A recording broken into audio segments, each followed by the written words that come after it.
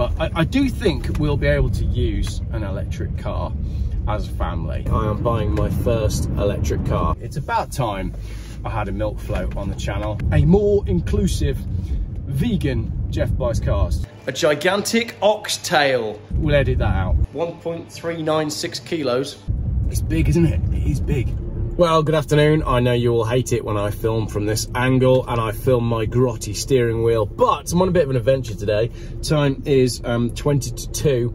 I've already this morning filmed a video, and then I had Tony from EV Carnage was in my neck of the woods, so I just picked him up, dropped him to his location. Well, I didn't actually. We made a really long video, and then he missed his train. What a knob. Why do you need to feel the need to do that from a traffic light, and then now you're just stuck up there? What car was it? Oh, it was a Skyline. Oh, they're not called Skylines anymore, are they? They're just called GTRs. There's a Nissan GTR. Anyway, yeah, so Tony came up. We made a really funny video that is quite long, chatting about £2,000 cars. And now I've dropped Tony in Cheltenham because he missed his train. I'm off to buy some milk and a milk float. Long introduction, but I am actually buying some milk and an electric car today. I am buying my first electric car. So join me to see some really, really perfectly normal, absolutely nothing going on skies as we drive from Cheltenham to Redditch.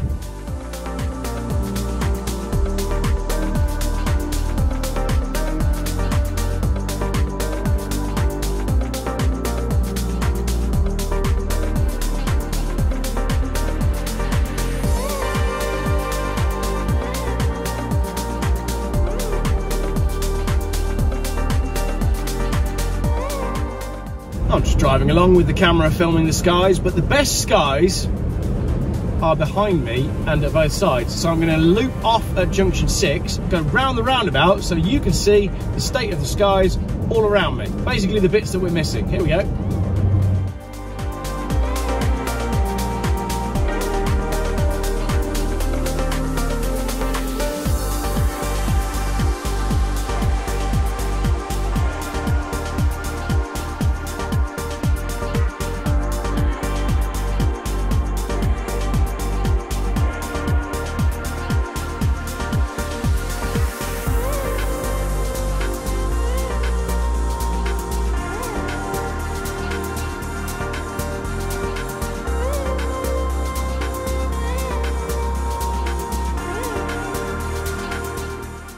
So there we go, as you can see, all the really good skies going on over that way, in front of the sun, basically. But isn't it weird that I said I was going to document the skies for you, and then the gods of the universe gave me green lights up every single traffic light on that roundabout? When does that ever happen? Anyway, back to the journey.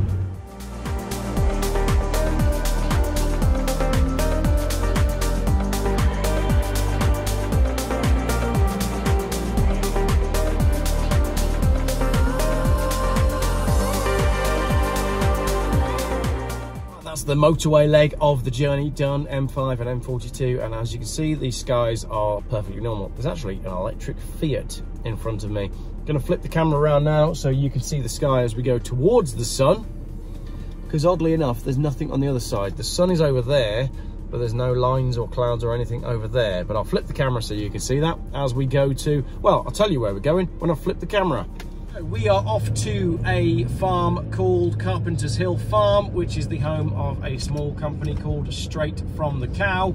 And as you can guess from the name of the company, you can buy milk straight from the cow, which means it is literally coming straight from the cow. There is no pasteurization, there is no heat treatment, there is no nothing. It is, how you say, raw milk, which is very good for you. I've done a video on raw milk and the exploits of Louis Pasteur, who invented pasteurization of milk, and it's one of my early videos where I explain stuff in the car, so I don't think it's one of my best videos ever. However, I will put a link here if you'd like to learn about the health benefits of drinking raw milk, and I can highly recommend Carpenter's Hill Farm, aka Straight From The Cow, if you want to buy some. And if you do go there, tell them Geoff sent you. You won't get any discount or anything, but I just feel like it's nice for them to know that my little YouTube video got them some customers. Yeah, I like that.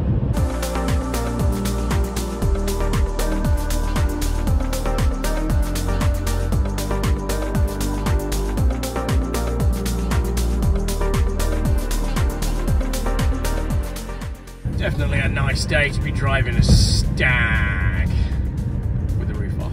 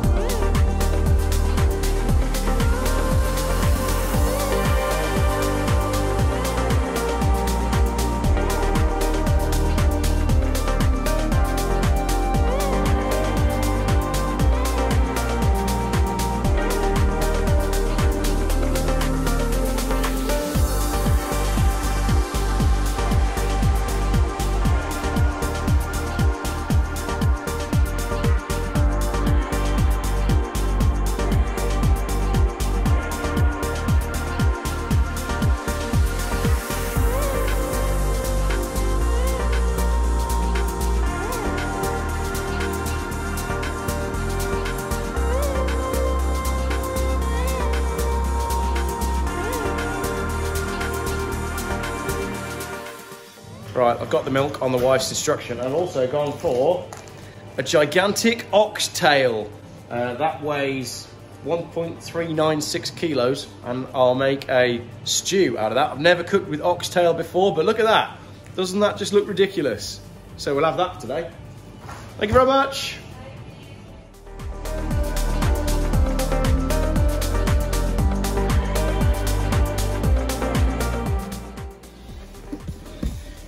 Yeah, perfectly normal skies today. Nothing wrong with that at all.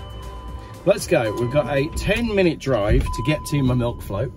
I have just reached a stage with my YouTube journey where I figured it's about time I had a milk float on the channel, isn't it?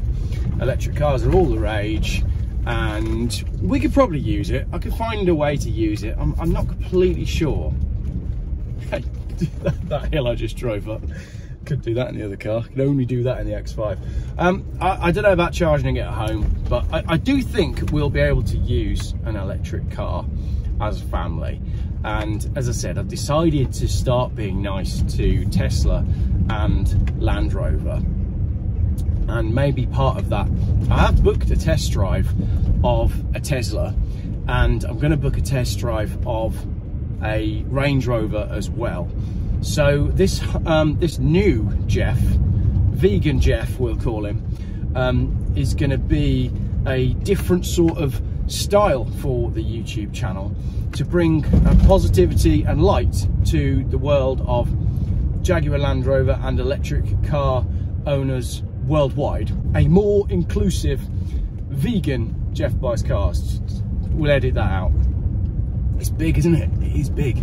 So let's go and fetch I'll transfer all the stuff in this car and we'll put that into the EV, and then I'll come back on the train probably tomorrow and pick up the X5. But the gentleman I'm buying this from says that it's got plenty of range and it's quite fast. So, I mean, it's cheap for a milk float. It is cheap. I appreciate that I am on the lower end of the electric vehicle budget. Oh, Jaguar XF with red brake calipers, that looked really good. So I am shopping at the lower end of the EV budget. I appreciate that. I can't yet afford a Tesla, but the electrical vehicle that I'm buying, they have dropped down to well beneath a sensible person's car budget. And as a car channel, I feel like I'll be able to give you some really, really good consumer advice with my EV. And I intend to use it. I do intend to use it a lot for all the sort of things that milk floaters use electrical vehicles for. Like going to the shops and going to service stations and no, not going to say it. I am not the Mac Master. Get myself a beige pair of trousers as well. What else does it say? A sweater, a V-neck sweater, I reckon, and a jigsaw to do while I'm charging it. I'm going to use this car tomorrow. I'm going to use this car and I'm going to make a video to show you all that owning an EV doesn't have to be as hard as the McMaster makes out. I'm going to call him out for all his anti-EV bull, for faking all of those journeys that he did with Geoff Buys Cars. Vegan Geoff. Geoff turns over a new leaf gently in a way that doesn't harm the leaf. Right, apparently we're here, and I need my phone now to find the address exactly. So, actually I know exactly which house this will be, because it'll be the house with the Land Rover on the drive.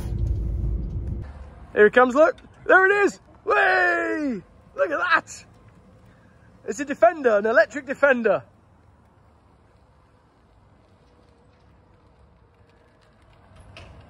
Wow. Yeah, I'll have a go. Ladies and gentlemen, the first ever electric car that I've ever bought. I'm going to give it a little go. I'm going to put the mount on there, look. So you say the bonnet was made out of actual... The whole of it, all the metal, all that metal work. It's all been made out of a Defender? The Defender bonnet. That's amazing. So I'm also buying my first proper Land Rover. So it's on, and I can control the gas.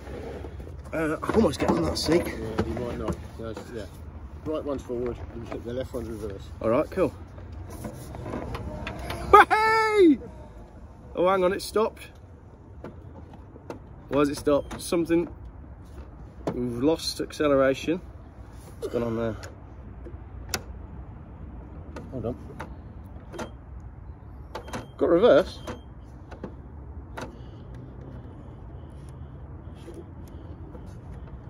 Weird. I don't know. Oh, it's broken already. You can't make it up, can you? I jump in an electric car and the battery immediately dies. We took it back into Paul's garage and plugged it in. Sure enough, just that the battery was a bit dead. So, thankfully, I don't need to leave my BMW X5 here and get the train home, because my electric car fits in my real car, which is absolutely brilliant. That's a much more practical way of doing it, isn't it? For all you EV drivers out there that don't have the range to go anywhere, just have a real car, and then when you run out, you can put your EV in your real car and away you go. Thank you very much for watching this little video. I've no idea how I will end up editing this one, but it was fun to make, and really I just wanted to show you those skies. Right, that's going to have a little bit of a makeover in the coming days and weeks. And my kids are going to... Oof. If it doesn't break the back of the car, I'll try not to brake too heavily on the way home. My kids are going to absolutely love that. It's a Facebook Marketplace special from Geoff Buys Cars. Thanks for watching. All right, the one slight problem, these electric cars, they're dangerous. Do you remember those adverts for when the child was sat in the back without his seatbelt on, and it was like Susan knew her killer because she slams into the car in front and then the kid jumps from the back seat and basically kills her from behind? It's pretty much exactly what happens every time I hit the brakes. And then we could have a headline being YouTuber killed by electric car on first electric car experience. We just have to hold it like this when I'm braking, but because I'm driving an automatic car, that's dead easy. Couldn't do this with a manual. Ah, I missed my turn. It's all right, I'm not braking heavily for that one. We'll go around the roundabout and try again. Right, that is the end of the video now. Thanks for watching.